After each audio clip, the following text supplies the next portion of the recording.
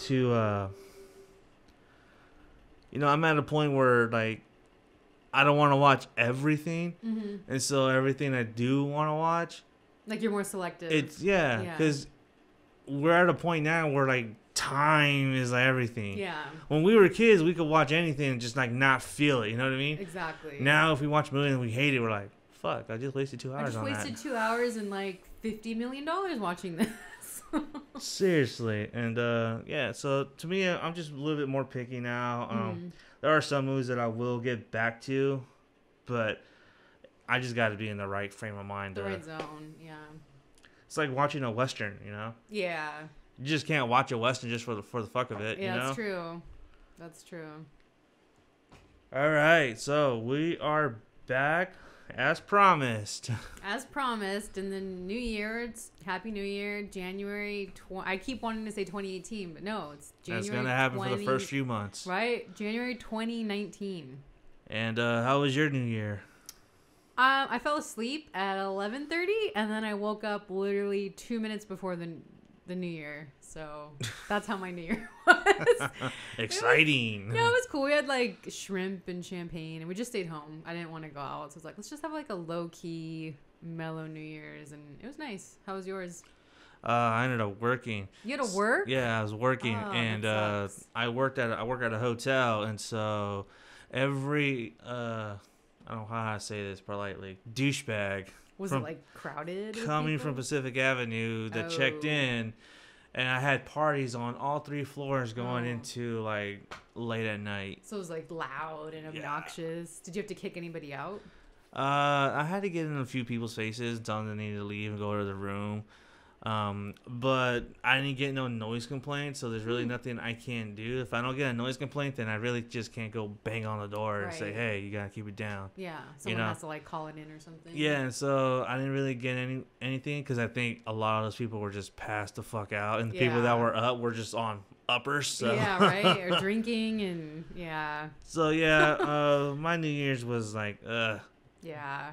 But it's always like that though, because I'm usually working on the holidays, so. To me, it's like same shit, different day, really. Same shit, different day. Just another day. Yeah, so that was my New Year's. And, let's see. What do you expect from this show? What are your expectations for this show going through the new year? Me? Yeah. Personally? I mean, I expect it to be great. I want it to be great. I want it to be entertaining. I want to cover topics that not other podcasts cover. I want us to kind of like stand out and get more followers. That's my expectations. That's your expectation? Yeah. Well, you need to lower the bar. Oh wow. No, it's no, I agree. I think for me, I would like to have panels on here. Yeah, and other guests. I think having a third or a fourth person in the room and getting their opinion, because not all of us share the same opinion about certain movies. So I'm very curious about how those dynamics will play into the podcast and make it more entertaining. And I really am curious to see. Damn, I had a train of thought. Sorry, I was up all night and I was watching wrestling until like 5 a.m. So who watches wrestling till 5 a.m? I do. On like what channel do they even show wrestling on anymore?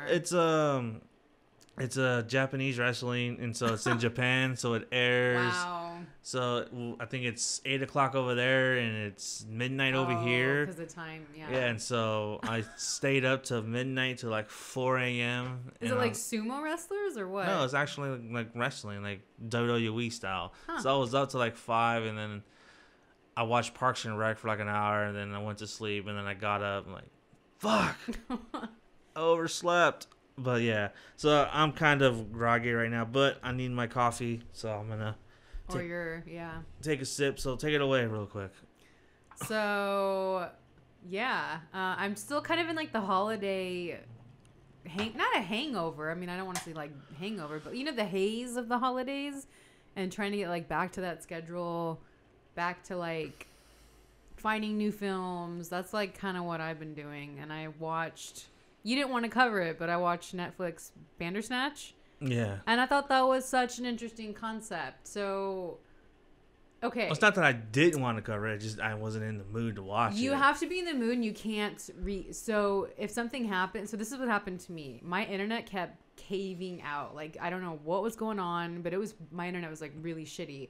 So the way it looks is when you're watching it, on the bottom, it'll pop up 2 questions. Mm-hmm. And like the first one, it's a dumb one. It's like, what cereal should he eat? And you'll say, oh, Sugar Puffs, or like the other one. So it starts very like mild that way. And then it goes into the different paths. So my internet kept caving out, and you can't go from where you just left off. You have to restart the whole movie and restart your paths. So I had to do it like 5 times. And then I got so close to the ending where they like super close to the ending. And then it just caved out. I'm like, I don't want to restart all this all over again. Because he realizes he's being controlled by you. Yeah. It's really cool, actually. And then at the end, I made like a joke. I wrote it on the horror group we're on. And I was like, you know, I didn't want to restart my paths again. And I just got to the point where he figured it out. But was this a point of the show? Was I controlling him, or was Netflix controlling me? Because it was just like I couldn't win. Like I don't know, but I really like that concept, and I wish... It wasn't horror. It was definitely like sci-fi drama thriller. Very 80s, very cool, really cool music and stuff. But I wish they would do that for horror films. Like, I think that would be a really cool way to go. So I'm interested. Should she pick up the axe or drive in the car? Right? Make it more fun than that, though. Should she hide under the bed or in the closet? But how fun. It's like a video game, right? It's like a video game and a movie in one. And I don't know. I just think that was such a cool concept. But I don't know what my ending... Would have been. So, like, you didn't even finish it? No, because I didn't want to... I was in, like, over an hour. Like, I was super close to the ending. Probably like an hour and a half, an hour, 20 minutes. I was so close to that ending, and then I was like, I'm not. Realistically, that's probably like 2 hours right there. Yeah. So, but yeah, that was fun. I was reading on that on your status. I was reading the thread, and some of them were saying, you know, I ended up with like a rainbow screen on mine. What? Yeah. So... Like weird. It was I guess like if you pick certain paths or something like that, like it ends on something that's pretty crazy, like a commercial or like a rainbow, like the rainbow screen. Like, oh, how weird! Yeah.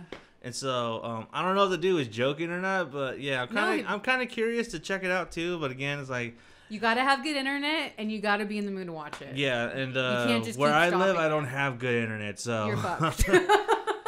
So that's your path. You can't watch it. You can't watch it. I'm gonna get up to the cereal part and then. Nope. And then you have to redo it. But no, it was cool. It was definitely entertaining. I just wish I could have know what my result was. But yeah.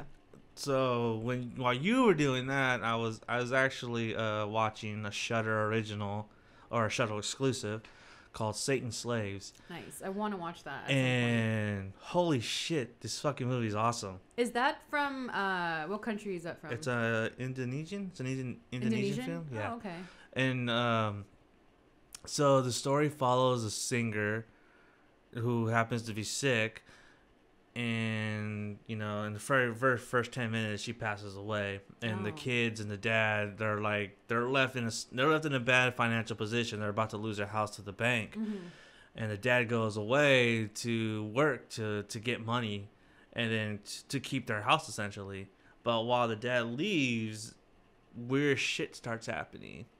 Like in the house? Yeah, in the house. Like all of a sudden, like, you know, you start hearing the bell, because the mom had a bell, so every time she needed something, she would ring the bell. Oh, that's creepy. And so you would hear the bell faintly, and the kids would be like, "What the fuck?"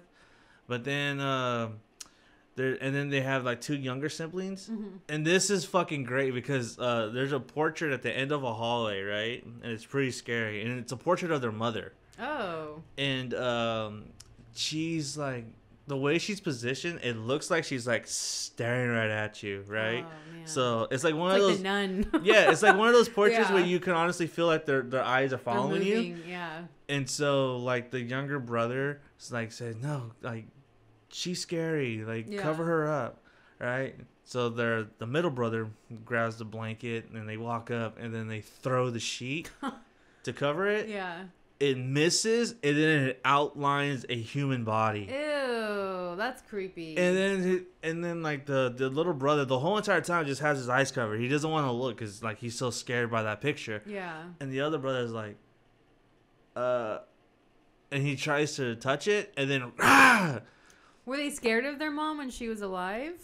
Well, she was sick, so so they didn't really get a chance to meet their mom. If that makes sense, because she was like bedridden. Yeah, she was bedridden. So the only memory they had of their mother was her bedridden and being sick, and so that was one of the things. It was like, so, and it's very. They made a point too, where like the older sister who takes care of the brothers, she tells the little brothers like, go help mom. You know, it's like I don't want to. You know, it's scary up there.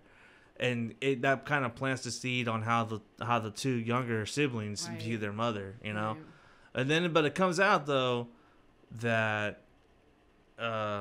she was barren, and she couldn't have children. So were they not her kids? Yeah. Oh shit.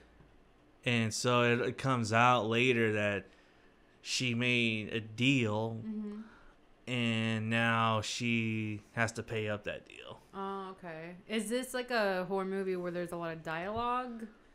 Or yes, I know how much I know how much you hate dialogue. No. The only thing is, it's because it's in subtitle, right? That's my only thing. Is it's hard to watch if it's so dialogue heavy and it's subtitled at the same time. It's really hard to watch. But the set pieces on there though, like that they have in there, are really worth it. And then when you get to the end, boom, it's great.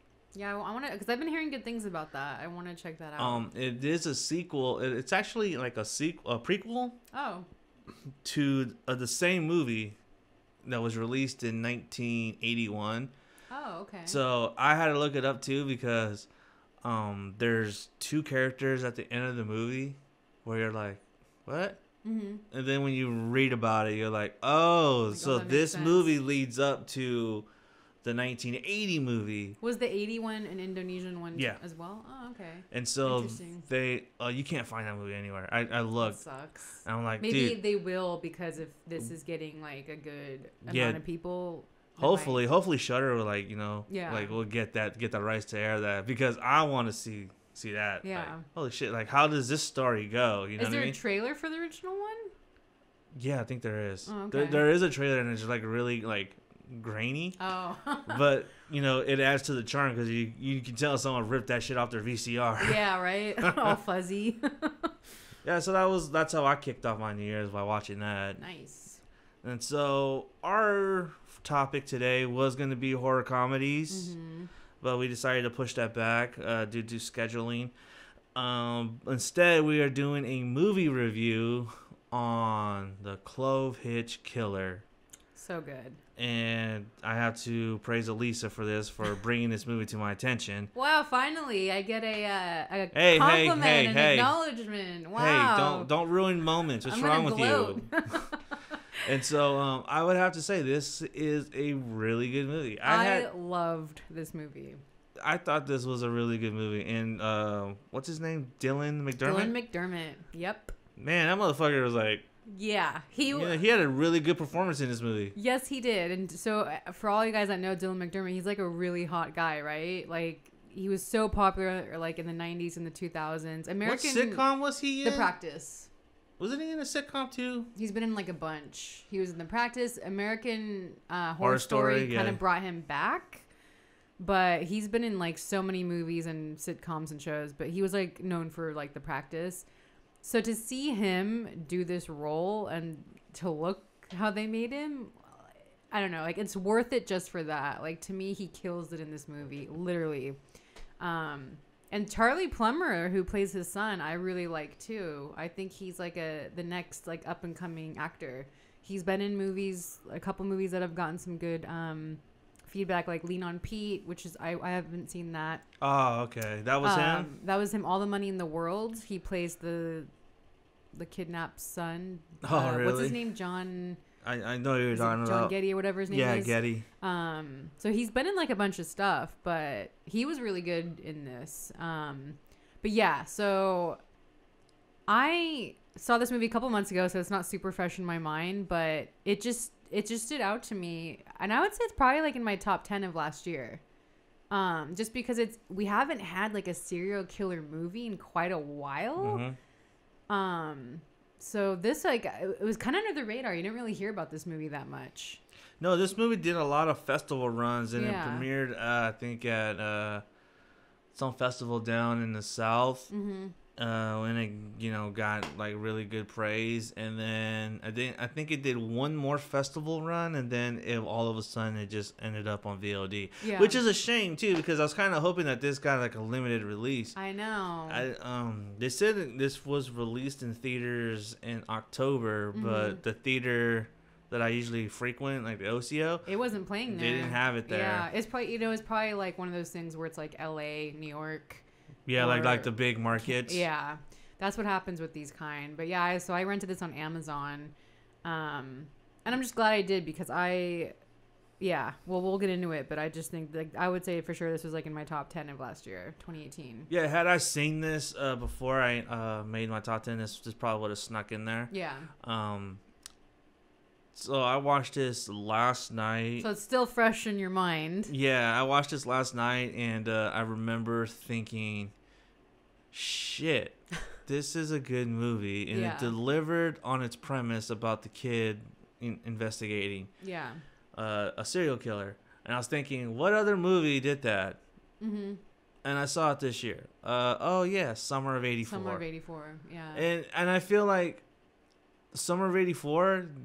despite all its flaws, like the Clovehitch Killer, that's what the Summer of '84 should have been. Yeah. That's how it should have been structured. I think Summer of '84, it really played on that nostalgic factor. This one, it doesn't have that. It's very like suburban Christian family.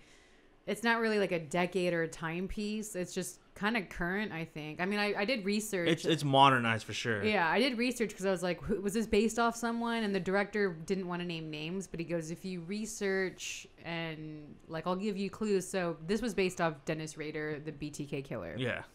So it's very like, like I don't even know what town this takes place in, but it feels very Kentucky. Okay, it feels very like Midwest, but yeah, so I would pair it with that. I think those would be a good double feature. But Summer of '84, it is like young teens investigating, but they were way more immature than what Charlie Plummer was in this movie. He was very mature for his age. And I think because he's an Eagle Scout or a Boy Scout, he, his family's like very religious Christian, and he's like a good boy, does everything with his dad. So he's like really mature. So it does kind of have like that adult feel where Summer of '84 kind of feels a little more kiddie, if you know what I mean. But definitely the whole like investigation of a serial killer in their area, I would say like that pairs well. And there was another movie called, I don't know how to pronounce it. Is it Acolytes? Is that how you say it? It had Joel Egerton. This was like 2008. It was an Australian independent film. It's like ACOLETS, or I'm totally butchering it. I think it's Acolytes. But that had a very similar feel too, where they tried to, they kill a bully. It's teenagers, and they kill a bully, and they try to frame a serial killer to help them to get rid of the body. And it kind of has like that same tone. Have you seen it? This was like before Joel Egerton was before famous. He was, yeah. Yeah, and he was good in that. He played a really good role. Hold on. What year was it? 2008, I want to say. It's 2008? Yeah. Acolytes. Okay. I can never pronounce it. But that had it had like that same tone where it's teenagers, but there's kind of more of a mature content behind it. It's not so like jokes or humor. Because the jokes in Clovehitch, they were actor choices. They weren't like, I'm going to tell you a joke. Like, I found this movie fucking hilarious. I honestly thought like a lot of the stuff on there too, like, a lot of the humor. Yeah. It came from real life, but it also came from the character's perspective. Exactly. And one point that I was going to make in our other topic is that You know how certain horror comedies have like that one character that's always like throwing out zingers. Yeah. Even inappropriate times, and it's always like, you know, it's like jarring at moments. Right. But there are some movies where you have a character that just doesn't care, right? That doesn't give a fuck, and still makes like a joke or says something funny, but it's not intentional. It's just something like it just comes across that way. And I feel like, to me, that's how all these characters handle certain situations, and I feel like those were all character choices. Because I think there's this one scene, like in the first few minutes, where Charlie Plummer's talking to his friend, and he's saying, she's not Kristen, she's sick. Oh yeah. And to me, I thought that was fucking hilarious. Yeah. Because to me, I was like, man, you're supposed to be like this Christian dude, and you're standing over there judging another person. Exactly. You know, the hypocrisy of it all. Yeah. I really enjoyed this movie. I thought the kid was good. The girl was a scene stealer. She was really good. She was a fucking scene. I haven't seen her in anything else. I looked her up. She was in a lot of shorts, and she was also in she has another movie coming out. God damn it. Can't remember. Yeah, I really liked her. I feel like she could be like the next up and coming young actress too. Yeah, and you know what I liked about her character is that her character had not only an emotional tie-in to the story, but she wasn't fucking useless. She was like helping him. She wanted to investigate. She was the one that kind of like pushed him and said, "Look, you need to look at this." Yeah. You know, we'll get into spoilers in a little bit, but you know, overall, I thought this was a really solid movie from start to finish. There is an interesting choice toward the end where you switch perspectives. Yeah. And I'm like, that kind of, so I don't know if we want to get into like the plot and the synopsis of it. Get into the synopsis because I'm gonna look this up. So really quick. This, like I said earlier, this is like a Christian family, and you know, I want to say Eagle Scout or Boy Scout, but Eagle Scout. Is it an Eagle Scout? Eagle Scout. So it's like a 16-year-old. I think he's 16. And his dad is like the leader of the Eagle Scouts, and his dad is also like the local handyman. So it's like, you know, you'd think it's like your normal average suburban family, all to do well, but there is a serial killer. And that's the thing, is they don't really get into that, but you just kind of know that there's... It's in the background. It's in the background, because the way they open this movie is that it's an... the kid narrates it and says, you know, for the past 10 years, we had like this service for the people that have been fallen from the Clovehitch Killer. Yeah. And we raised the flags for them, stuff like that. And to me, that's like in the background, right? Yeah. That's supposed to be...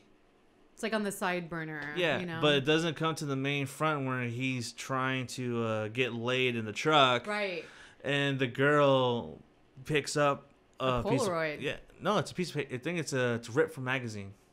Oh, that's right. The Polaroid comes later. Sorry. Yeah, the Polaroid comes later. Yeah. And so she opens it and she sees it's a woman being bound and gagged. Yeah. And she's all freaked out. It's like, thinking like, what are you into? You into some weird stuff? But it's his dad's truck. Yeah. Right? So she doesn't know that. She doesn't know that. But this whole time, you know, he's thinking like his dad is just like boring and like nerdy and like an all, you know, just you know, like making fun of dads.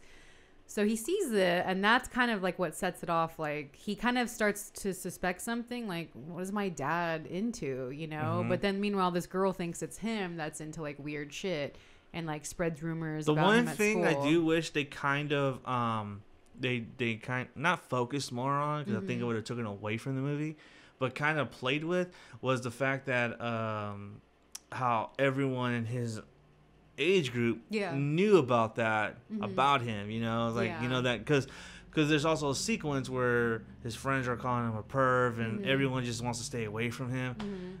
I kind of wish they would have played with that a little bit more. Yeah, like maybe bullied him or tortured him or something like that. Yeah, because then that would give more of an emotional, you'd feel even worse for him, I think. Yeah, because then it would have added more not depth, but more stakes. Yeah. Because then it's like, shit, not only is he fighting for, you know, literally fighting for his life, but he's also going to try to fight for his name. Yeah.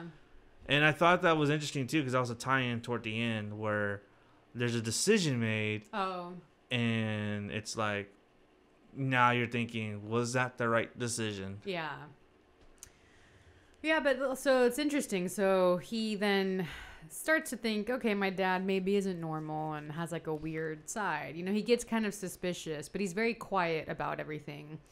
And then he finds like more things about his dad. Like, why does he have a padlock or some kind of like lock on a shed? He breaks in. He then finds the Polaroid of a woman. And what was her name? Nora? Nora. It says Nora. And she's like bound and gagged, looking miserable. Like, is she dead or is she alive in that photo? I don't know. And then he finds kind of other stuff, but it's like buried under this like, was it? It's like a hidden floor. It's like a floor. Is it a floorboard? Yeah, it's a floorboard. Yeah, so he finds it there. Then he gets really suspicious. So he kind of starts to, you know, he doesn't really tell anyone about it straight away, but then he meets that girl and she like hangs out outside the church. She never goes in the church, but she's always like there. And then they kind of like form a friendship. And then, the whole thing too at the beginning, it's like, oh yeah, she looks up, she researches serial killers. Yeah. And that's one of the reasons why it's like a lot of people kind of shun her because they think she's weird. Like she's a freak. Yeah. Yeah. Another thing is that after he finds the Polaroid, he goes to the laptop and looks it up. Yeah, and then that's when he his figures mom catches him. Yeah. And I'm like, dude, at least clear the history. I know. Because then, like, later on, you know, his dad comes in and they have the talk. Yeah. And it's like, come on, man. It's just fantasy. Yeah. It's fantasy. It's not real. I know what you're into. It's okay. But no pictures. Right. And it's like, what are you trying to say? Yeah. I mean, that's the weirdest talk I ever heard. Yeah, then the dad, you at that point, he's just, you think he's weird now. Like, he's a little loony, he's a little out there. But yeah, so then the girl and him form a friendship, and they kind of like, I don't remember if he admits to her he thinks it's his dad. Not till dinner. Okay, that's right, dinner. So then, yeah, then they start to like kind of follow his dad, and then his dad like does random things with him, like takes him camping, but he's kind of scared to be camping with him, and he's like talking to him, and so then you think like, okay, the tone is kind of changing. Like, is it the dad? Is it not the dad? Is the dad gonna kill him? Like, you kind of like have all these like suspicions going on. And then you start to see the dad follow a woman. Mm-hmm. And I think it's a grocery store. Well, here's another important plot point, though, too. That, so, while taking them camping, he puts it on his brother, Uncle Rudy. Yeah, Uncle Rudy. Who is catatonic and confined to a wheelchair throughout the whole movie. Yeah. But the thing is that you don't see Uncle Rudy throughout the whole entire movie. No, not till later. Yeah. And it's like, he lives in the house with them. Mm-hmm. How come we don't see Uncle Rudy enough? Yeah, that was one thing I wish they did show. Was, you know, like at least to get that like relationship established, but you know. Because Uncle Rudy is live with them. They picking him up to live with them because they can't afford it anymore. Right. And so, like, throughout the whole entire movie, he is not there. Mm-hmm. I mean, when he goes to church, you see Uncle Rudy there, but then where is he? Where is he? Yeah. Where'd he go? Did they put him back in the home? Right. Because when they picked him up from the home, I thought it was because they're gonna live with him. Yeah. You know, so he tells his son that Uncle Rudy did it. Mm-hmm. I found out. I tried to do what I had to do. Yeah. I did it. I didn't say anything because I wanted to protect my family. Right. So then the son feels like bad, kind of. Yeah. Like, oh, okay. And then they burn all the evidence that is really the dad's.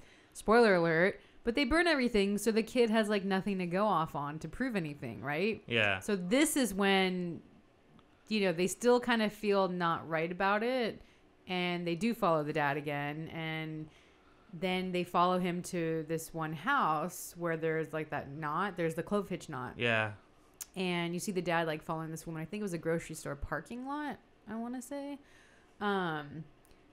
Yeah, and then this is like when this is where my favorite scenes like start to happen. So spoiler alert, it is the dad. And okay.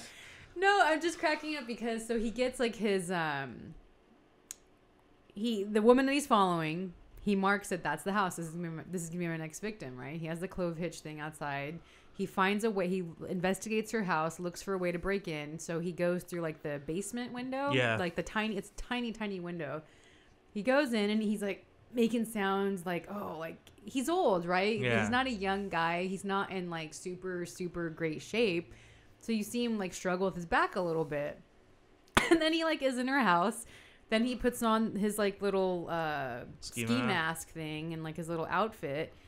And he's just like in her living room and she's sleeping on the couch, not knowing what's like happening or anything. And then she like wakes up and then he makes her, I don't know, like he's talking to her, he's having dialogue with her and he's lying to her. It kind of reminded me of the Zodiac. Like, oh, what does he say? I robbed a bank. Yeah, I just robbed a bank. I just robbed a bank and now I'm heading to wherever. It's very similar like the Zodiac. And then he makes her get her purse and he wants like her ID and all this stuff. And then he's kind of like yelling at her like, can you get it? Like my back is acting up as is. And at this point I was dying. I was freaking cracking up because I am a person with back issues and I just thought it was hilarious. So it's kind of comical. Like it's not meant to be funny at all. But if you have that like dark sense of humor, you could see the humor in it. You could see the humor in it. And I was just dying of laughter. Like I couldn't stop laughing. And then he makes her tie herself up. Like he's just making her do everything. And he's like, no, that's not how you do it. It's not tight enough. Yeah, that's not how you do it. So they're in like the bedroom. And this is kind of where it takes a different tone.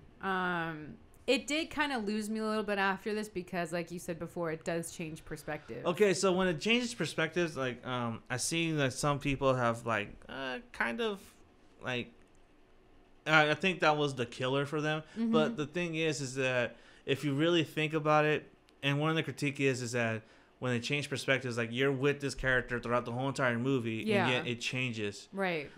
But the fact of the matter is that we're with both these characters throughout the whole movie. Yeah. So in the change of perspectives doesn't necessarily bug me as much. I think it's more of the reveal because then when you see, because there's a sequence like when he bounds her and gags her with the grocery bag, then you see someone like in the doorway with a gun. Yeah, I'm thinking, oh shit, that's her son. Right. You know what I mean? It's like this guy's honestly because I thought that's where they're gonna go. I thought her son, like the girl that was bound. Yeah. Like, or like her husband or something. Yeah. Yeah. Came home and then was gonna shoot him and then it comes out. Yeah. You know what I mean? To me, I thought that's how they were gonna end it. It's like it comes out like, oh shit. Like he's gonna be caught now, you know? But it's his son that has the gun. Yeah, it's the son, and then it flips, and then we go back. It goes back to at that point I was like, was there something wrong with my my rental? Like, did something happen? But no, it was like, you know, in Freddy 4 when she keeps dreaming and it's a loop. At that part, I was like, is there something wrong with my VHS? But no, so it kind of has that. So don't let that throw you off. But it did that part. I would say did throw me off a little bit. I don't hate it. I think it's. I think it's an interesting story choice. Yeah. Because you're trying to tell a story from two different perspectives. Right. And I think that's what I think that was their intention. I just feel like it wasn't. I don't want to say executed well enough, but I just feel like it was just kind of placed at the wrong place. Wrong time or something. Yeah, because you open up with a narrator, and yet the narrator never shows up again. Yeah. And I always find that difficult too in movies, that when you have a narrator, the whole point is having a narrator is that you have him narrate the whole thing. Yeah. And see him. And then and that way it sets up your change of perspective. Right. Yeah, so it did throw me off a little bit, but then it goes back to them making a plan. Him and the girl, they come up with a plan to like catch his dad or to get his dad. And then I don't know if this is, maybe I skipped it. I don't know if this is where it gets into the dad, or might have been before, but the dad dresses up as a woman. Okay, so oh my God. right when he changes he burns all the evidence, right? Yeah. He burns all of it, and the son's all, okay. Yeah. We're done, right? That's it. And so the girl comes back and says, hey, look, I'm sorry, but we need to talk. So he meets her at one of the victims' houses. Yeah. And she comes up and tells him the story about how her mother died by Clovehitch. And that's why it's so important to her. and he names her. And he's like, is it Crystal Harper? And right then and there, it's like, it's apparent that, like, fuck. Yeah. He really did do it. I think the whole entire time, like, while he was burning, I think he was in denial. Yeah, I did too. Because you can kind of, you get that vibe, you know, while watching him and, like, kind of like, is this really what we should be, you're thinking, like, is this really what I should be doing? Yeah, you know? and I think there's just, like, this denial that, you know, his dad made apparent, like, you know, if it comes out. Yeah. It's going to hurt your mother and your little sister. Yeah. It's going to hurt the family. It's so fucked up to do to your son. Like, he's such a sociopath. Yeah, and so, like, he puts this whole weight on him, and it's like, you know what? You do this, you're going to destroy our family. Yeah. This is all going to be your fault. Yeah, and I feel like I think that's what played into it, but it wasn't until, like, he realized that she had her own family destroyed by this. And so he's like, fuck it, I got to do it. Yeah. So that's like what changes his mind to keep like, no, like let's do it. Yeah, and so there's another thing is like they break into their own house. He installs a tracking device on his dad's phone. Yeah. And then but we see the dad dressed in drag, wearing a mask. So hilarious. And the thing about that too is like when he was doing all that, he was replicating all of his murders. Yeah.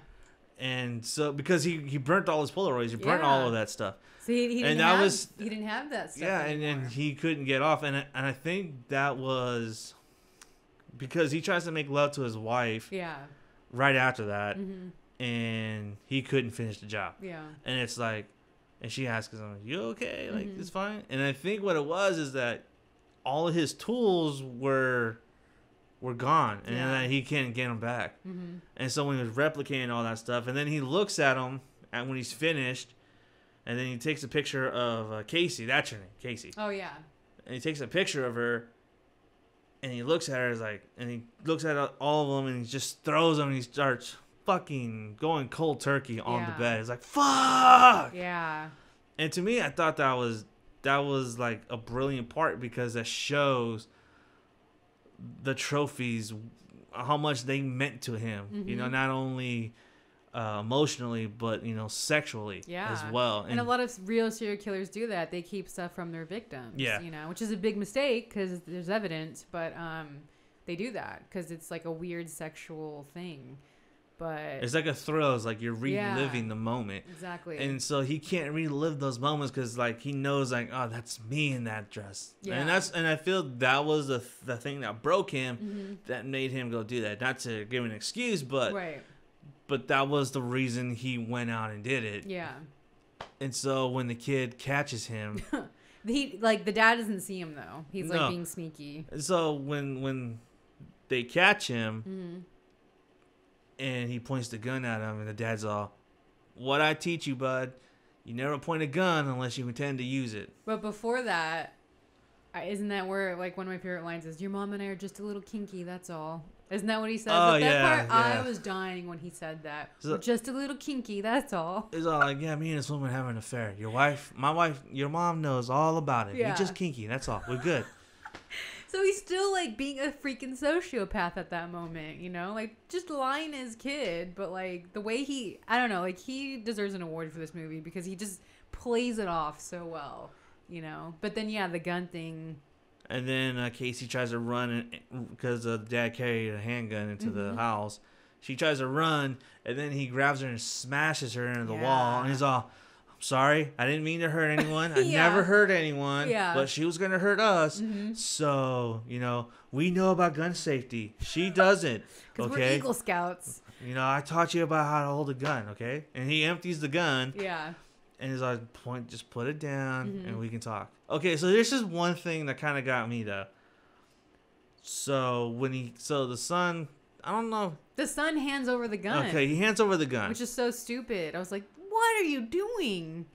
And he's all, "No, man, just disappointed." And I already knew he was gonna fucking shoot him. But that's fucked up. I knew he was gonna shoot him because. So the dad now has the gun and he pulls the trigger. There's nothing. There's nothing. It's but empty. that part, you see the kid's face, like his son, like, whoa, like he was gonna fucking kill me. Yeah. That's so messed up. And to me, so let me ask you a question: did he forget to load it, or was it unloaded already? I don't know. I don't know. Maybe it was unloaded. Because to me, like so it's established that he's a gun expert. Maybe he didn't want to load it and was just trying to scare his dad and make him stop, but didn't really want to shoot him. That's kind of how I took it, like that's why there's no bullets in it. Right? Yeah. I mean, because any gun owner would know that you would never keep. Well, you would keep the gun and the bullets in two different places. Yeah, you never keep the gun loaded. Because, for safety. Especially if you have children in the house, you need to keep it unloaded. Yeah. And or maybe he thought there were bullets in there. But then when he goes to get the gun, he just opens the cabinet and picks up the rifle. Yeah. Yeah, so maybe he thought, he was, he's probably nervous too. So to me, that wasn't clear. I think he thought it was loaded. Yeah, it could have been. Because right when he pulled the trigger, he had this look on his eyes like, and then he jumped. Yeah. Then they got into a tussle, and then the dad was gonna strangle him with the gun, and then Casey comes in with the lamp. Boom. Yeah, and then this whole time this is happening, that woman is still tied up and like screaming. Yeah. But she doesn't die. But yeah, I thought that part was really good, but like fucked up. Like, wow, he would have so killed his own son. Not only that, but think about what he would have done to Casey. And to Kate, yeah, he would have done who God knows what. But that was a great scene. I really liked that scene. But then so it takes another weird turn where they don't show them dragging him. But apparently they make it look like a suicide, like the dad killed himself. No, they show him dragging him. But not at that point, because then the mom is back. Well, no, because then what they do is like Casey's gonna dial 911. Yeah. And he's all, no, like, don't do it. And then it cuts to like a missing. Right. You don't know how long it's been, so probably could have been a couple days, a month, whatever. And then you see the effects that it has on the mom and the sister. By not having the dad there no more. He's like, the sister's like, I want pancakes. Well, guess what? No pancakes. Yeah, everything's just like, now she's gotta go full time, and now the son has to take care of the daughter, and so everything's just all out of order. And then when he gets anointed as Eagle Master, there's a picture of his dad up there. Yeah. With the glasses. Yeah, and so now this is the point where I thought he was going to say something about his dad, about being Clovehitch. Clovehitch, yeah, I did too. I honestly thought like, oh shit. Like the secret's out now. Yeah, I thought this was going to be awkward as fuck. But no, it's more of like a remembrance of my dad. Yeah. And then you're like, what? He wanted to remember him as the dad, as his father, not as the serial killer. And then as how other people looked at him as well. Yeah. But then it's revealed that Casey and Tyler killed him. Yeah, but they don't show that. And then I have a lot of questions at that point too. Like, what happened to the woman that was tied up in the house? Did she not see their faces? Did she agree not to say anything? There was that part was kind of unanswered for me. And then how did they drag him? Maybe that's why they wanted to talk to him, because later on you see the cops. Well, you don't see the cops, but the mother comes into Tyler's room and says the cops wanted to talk to you. Yeah. But then she's all, no. But it wasn't really clear what they wanted to talk to him about. Yeah. She was never really clear about that. And I think that was supposed to be like a mystery, at this part, because we don't know, right? We don't know if he killed him yet, but they take him out, I guess, where they camped, where he originally took Tyler to camp, and then they make it look. They don't show it, but you assume like they make it look like a suicide. Mm-hmm. But yeah, so that part, there's kind of some things like I thought they could have done a little bit better to make it more, like my unanswered questions. But yeah, so no one knows still who Clovehitch is. What I would have like preferred, like when they captured him and they took him to the campsite. Mm-hmm. What I would have preferred is if Tyler would have flipped the tables mm-hmm. on his dad and said, you need to do this because, you need to say the family name. Yeah. Like, we caught you. So, by using that guilt on him mm-hmm. in order for him to kill himself. It would have been interesting too, just like total like boop. What if like they made Tyler involved in it? And they become like a son and dad team, and Tyler like gets into it. That would have been kind of cool. No, because Tyler's already set up as someone that has a conscience. From the very moment we see him, he steals the truck and all, but he steals his dad's truck is what I'm saying in the beginning. But he's set up as someone that has a conscience, and so you really couldn't do that. Well, they would have had to add something like a weird scene, like maybe he like jacks off to the tied up girl or something. Yeah, I mean, no, I'm just saying like that a little moment, like little moment like that. Yeah, I could totally see. If they would have done that, then yeah. But overall, like I really, even though there was some like unanswered questions, I really still enjoyed this movie, and it's definitely a movie I'd watch again. And if you like serial killer movies, if you like kind of that dark humor that's not meant to be funny, but it is hilarious, I really recommend this movie. Yeah, I do too. I highly recommend. This is like a solid 4. 4, yeah. Same. 4 Z's out of 5, and so to me, I think 4 snaps. It's hard to get.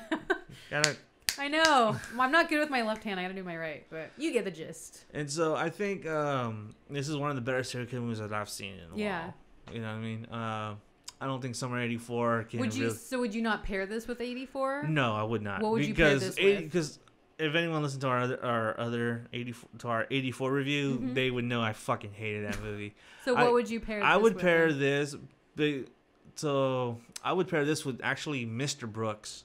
Oh, interesting. Kevin Costner, mm-hmm. because not only because Clovehitch is so grounded, right, and it's just so dreadful, and it's built on atmosphere, and so you come into Mr. Brooks where it's all just like this story just fucking snowballs out of control, and you see this serial killer trying, and it shares the same themes mm-hmm. as. As Brooks is trying to maintain his cover to protect his family. Yeah. But also the elements. Yeah, the added element to mm-hmm. William Hurt being his dark passenger mm-hmm. is just all that more, terrific. Yeah. And it shows that, for someone as meticulous as Brooks is, mm-hmm. there is someone over his shoulder saying, "Hey, don't do this, don't do that. Yeah. Burn those trophies. You know the rules." Yeah. So. Yeah, I was trying to think of like other movies too. So, how do you say it again? Acolytes. That one, and then I thought like Disturbia. Did you ever see Disturbia? So with Shia LaBeouf. Yeah. Yeah. Okay. Yeah. That kind of has a similar thing, and then also Dahmer with Jeremy Renner. That Dahmer, the one that came out in the early 2000s, that kind of has a similar tone to this. Summer of 84, just because like both came out the same year, they both have their suspicions of a serial killer, of someone they know, and their teens. But Summer 84 though, like they don't focus on the killer. I know. And then they drop the fucking ball on the killer. I know. But that's the thing about it though. It's like, I don't care about these fucking kids enough to know about their lives. Like, yeah, I cared more about this in Clovehitch. I cared more about him because he is just like an all do-gooder kind of kid. Yeah. So you do care for him a little bit more than those brats in Summer of 84. But yeah, I mean, all in all, I still think you could watch both. Whatever. But I want more of these type of films, like independent serial killer movies. Looking forward to the why am I drawing a blank right now? Zac Efron's Ted Bundy. Wicked. Something this way wicked comes or whatever it's called. Oh, goddamn. Something evil wicked comes. Yeah. Something like that. Why would they name it that way? Looking forward to that though, and a lot of people are giving hate on that because it's Zac Efron. Okay, the picture that that they're complaining about, they do realize that's from a fucking opposite side, right? Yeah, that's not from his right side; it's from his left side. I know. It was such a stupid thing to complain about. It's like, what the fuck? Like, dude, no, that's Zac Efron, the picture. Yeah. So they have a picture of Dahmer and Zac Efron. Bundy. Bundy, yeah. And so they have a picture side by side, and it's like, oh, look, they look alike. But their hair part is not the same side. Yeah, because Efron's side is on his fucking right side, and Bundy's is on his left side. Yeah, it was such a stupid thing for people to complain about. And you can totally tell, too, by the fucking hair. You know what I think it is? I think because they're so used to Efron being, like, the buff comedic kid or High School Musical. They're so used to that. He really needs to nail this role. And I hope he does. I hope I'm not wrong, and I hope I'm not let down. Because I backed up because Ross Lynch, who is also a Disney or Nickelodeon star and a singer, did Dahmer. Yeah. My Friend Dahmer, and he fucking nailed that. He was so good. And that movie doesn't get enough credit, by the way. No, it doesn't. I would also maybe pair that with Clovehitch, My Friend Dahmer. Yeah. Yeah, it has that same tone. But so I'm like, hey, give Efron a chance. Like, maybe this is the movie that'll make him do dark or, drama roles. I think with Efron is that his choice of well, I don't even want to say a choice of movies, but he's been like typecasted in like dumb comedies, in frat boy comedies and stuff like that. Yeah. And being in Baywatch before this movie kind of didn't help him. Yeah, but we'll see. Like, I'm hoping. I mean, I am willing to give him a shot because it's always the least suspected actors that could always pull off an amazing role. Look at Heath Ledger, Dark Knight. Yeah. Jake Gyllenhaal in Nightcrawler. That was so good. Yeah. For instance, to me, it's the least suspected actors that you can think of that are going to be the ones that define that role. Yeah. So that's coming out this year. I think spring or I want to say fall. Oh, it's fall now? They push it back? I think what they're going to do, I don't think it's going to be a major release. Damn it. I think it's going to be limited. Man, I've been waiting for this for a while. But yeah, I'm really looking forward to that. But that's like, there's not a lot of serial killer movies under the radar right now that I can think of. So I want more of these types. Like, these and like Home Invasion are like my favorite horror. Like at my age right now, those are like the ones I really, really am all about these days. But yeah, highly recommend this one. Yeah, that's all I have to say about it. Bumping 9 approve? Oh, for sure. For sure. All right. Yeah. We need to work on an emblem for that. I know, right? We definitely need to work on an emblem so we can start posting like Bumping 9 approve. Yeah, I know. And it needs like a sound effect, like a stamp or something, like a notarized stamp. I don't know. Yeah. But so that's it. That's our review on Clovehitch. We think that it's really worth watching, and it's at a brisk hour and a half, if that. It doesn't even feel that long. It felt actually fast, like not too long. Like before I knew like the movie was over, I was like, wait, what? Like I wanted more. I wanted more of his crazy scenes. But yeah. So that's it. Tune in next week while we do winter horror, and we're gonna talk about horror movies that we want to watch, that we prefer to watch during winter. During winter, which is now, and it's freezing. Yeah, it's fucking cold out here. But it could be worse. Could be in Alaska. Could be worse. Exactly. All right. I'm your host, the Boogeyman. And I'm your co-host, Ginger Snap. All right. For us, a bump in the night. Stay scary. Bye. Bye.